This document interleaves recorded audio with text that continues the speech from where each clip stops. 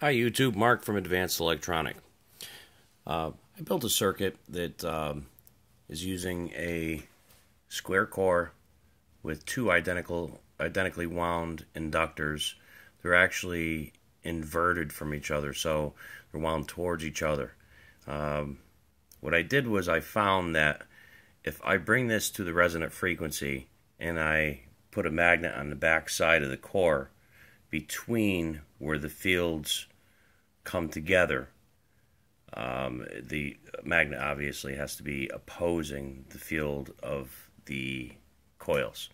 But anyway, it oscillates at the resonant frequency. I have a capacitor. What happened was I started the circuit with a pulse from the battery.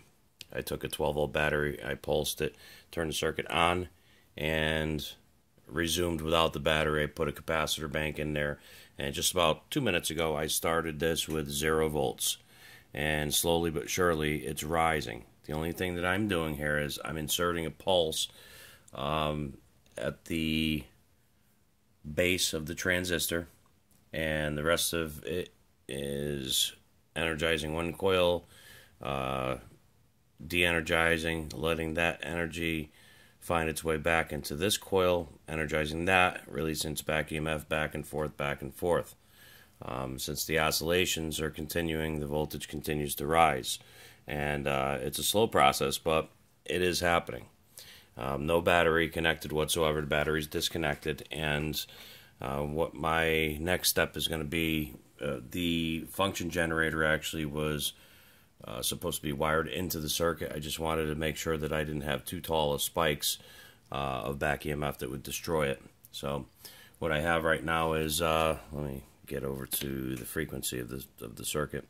We're at 4,000 hertz right now. I have the scope hooked up, and I'm going to slowly adjust. I'll go by the voltage at the bottom here. If it focuses in, I don't think this is going too easily, so let me zoom out. Maybe I can get it where it's clearer. But we're at, it's actually at 8.78 volts right now, and just trying to adjust so I can get this at the best voltage. I think I had it at the best frequency right there. Yeah, so we're at 1,000 hertz seems to be correct, and unfortunately it's clipping the signal off. So what I'm going to do is I want to get it where I'm getting an overshot. It says positive and negative overshot at the bottom here, so if I bring it all the way up I don't get an overshot. If I take it out of resonance, I can get that overshot of energy to come out, and I've had it where it was 100% to 150 depending on the frequency. Now I just saw 33%, but oh, I just passed it. If we get it in the right spot, we can get a high percentage. And when I get that high percentage, okay, let's see, we're at 50,000. And if I adjust the output of the signal, I can generally get that to happen. It brings me all the way down now to, we're at 1.49%, and the capacitor has risen now to 2.6 volts. And this is strictly, like I said, there's no batteries. I can take the batteries right out of here. They make no difference whatsoever.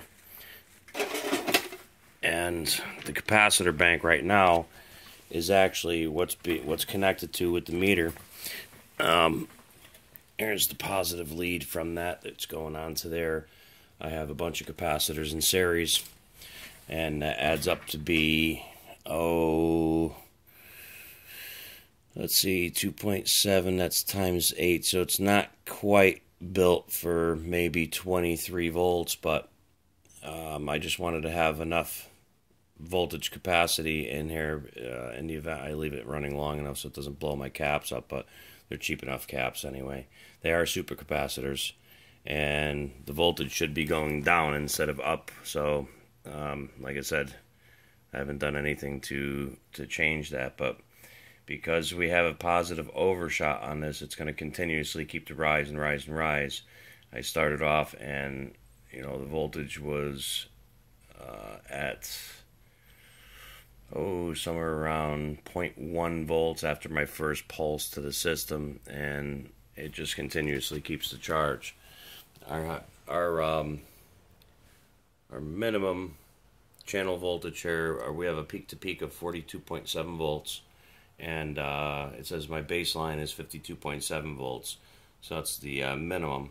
And then it says maximum is 10 volts. That's my RMS voltage.